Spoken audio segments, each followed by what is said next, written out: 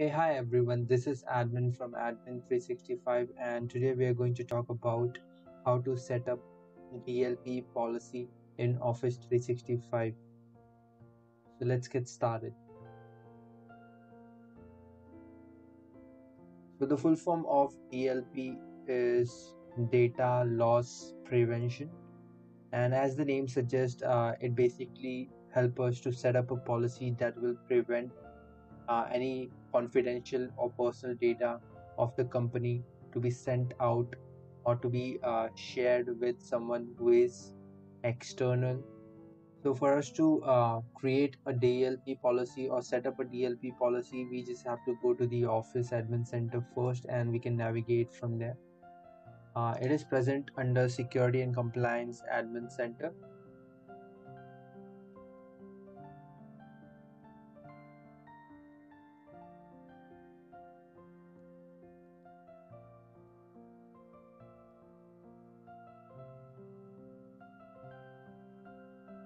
So once you are on the Admin Center, you just have to go to the Security and Compliance Admin Center.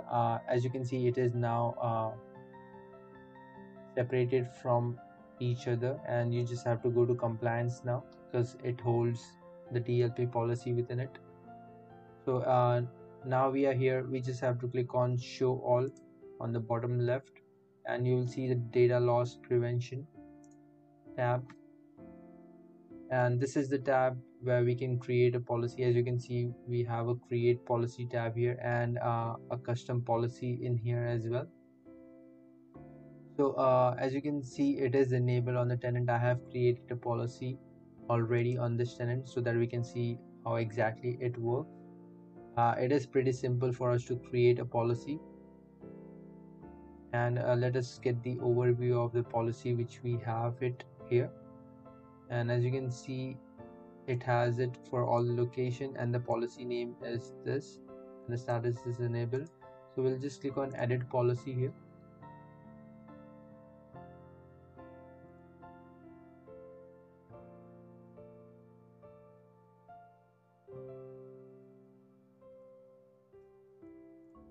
All right, so we are under the edit policy tab, and we can hit next, and it will show us all the settings which we have. And even when we try to create a new policy, this is what we see here. So you can just refer this as well if you wish to create a policy right away. So you can hit next after you give it a name, and you can select the location where you want the policy to be active. And as you can see, I have turned it on for all the possible location in here, and if you want it to be on a specific accounts, you can just add distribution list with all the user in it, and that will work for Exchange. And OneDrive and Teams, you can add the account here as well. And for SharePoint, you can choose the sites which you want to have the policy on. So after this, you can hit next, and this is where you have to create rules under the policy which will basically serve the purpose of restricting someone. So as you can see, I have a custom policy here named EDDD. I'm not sure why I named it that, but yeah, I do have it here named this, and the conditions are pretty simple, as you can read it right away. If a email or a document contains any of this sensitive type information, and you can see the lists of all the sensitive information here, and the content is shared with anyone who is external to this company or organization, and the action it needs to perform is notify the user with the policy tips. Basically, it will whenever we try to add external recipient and with the sensitive information, it will show you a tip that this has been restricted, and please do not send it to external people to the organization, something like that.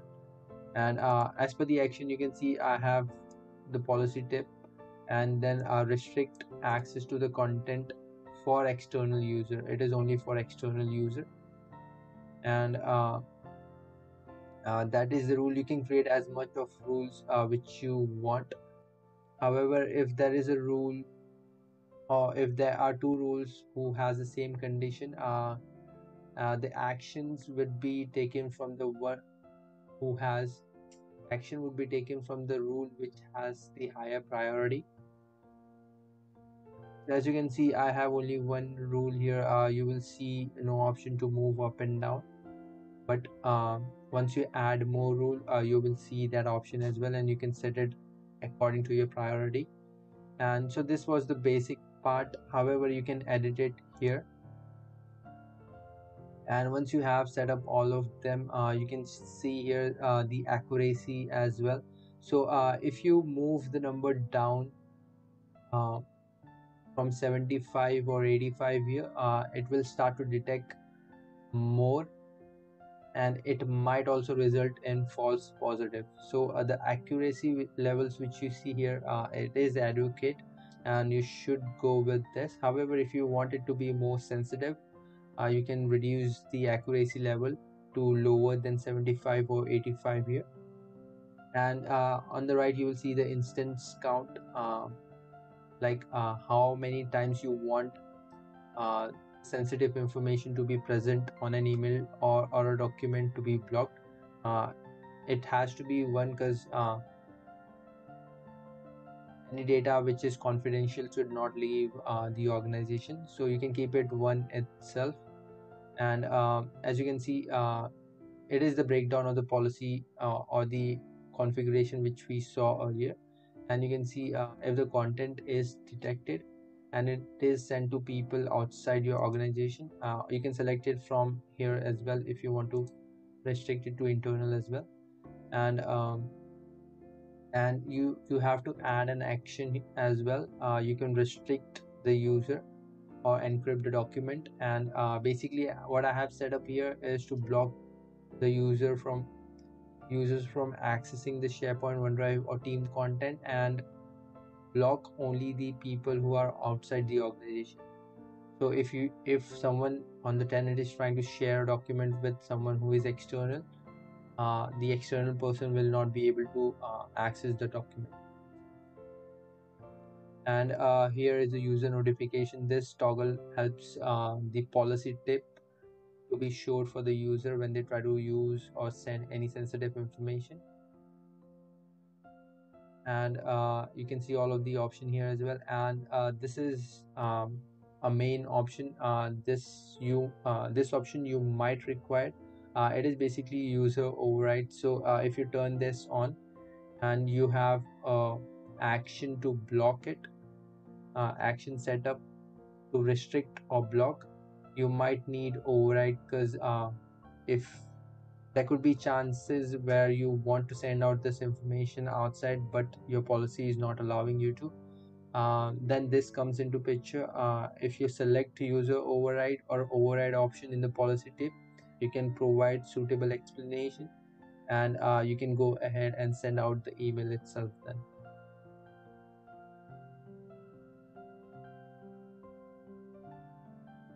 And that should be it. And here you can set up the priority. As I mentioned, there is only one rule, so you will only see 0 here.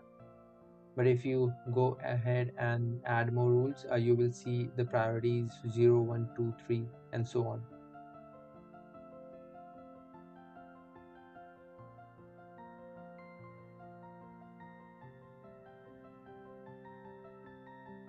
And you can have this option to be turned off. That is what I suggest. So once you have all the DLP policy set up as per your expectations uh, or your need, you can just hit save. And let us see how exactly it looks for the Outlook.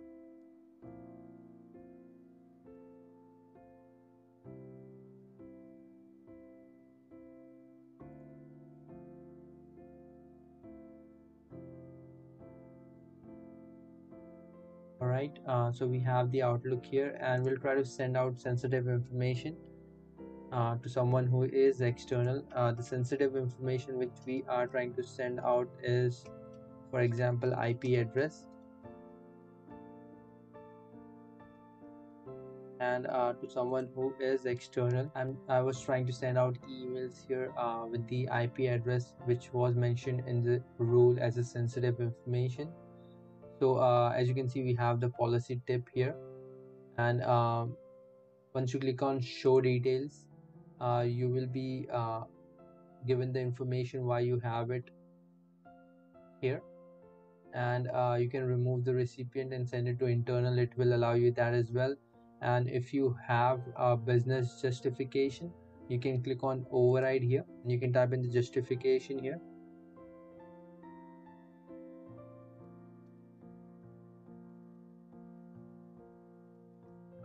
and you can just click on override. And now if you go ahead and send the email, it will eventually go and send it to the recipient itself. In case you try to send it out directly, it will block your email, and you will receive an email stating that your email has been blocked, and it is because of the policy or the data which you're trying to send out is sensitive information. And let us check the behavior of it in Outlook application.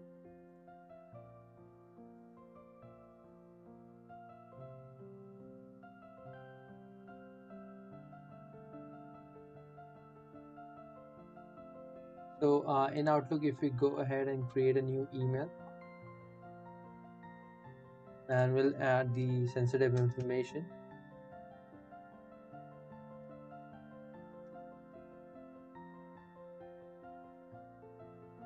and we'll add someone external, a random email address just for testing tip.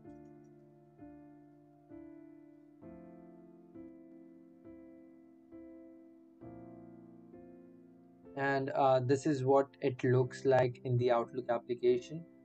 You have the sensitive information and the recipient is external.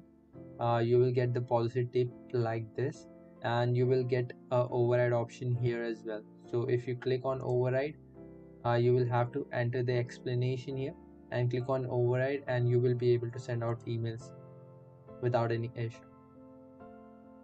And this DLP policy does take some time to propagate throughout the tenant. It works for the documents for SharePoint and OneDrive in the same way which you see here. And so whenever you try to set up a DLP policy, or whenever you have set up the DLP policy in here, do give it some time for it to propagate the changes throughout the tenant.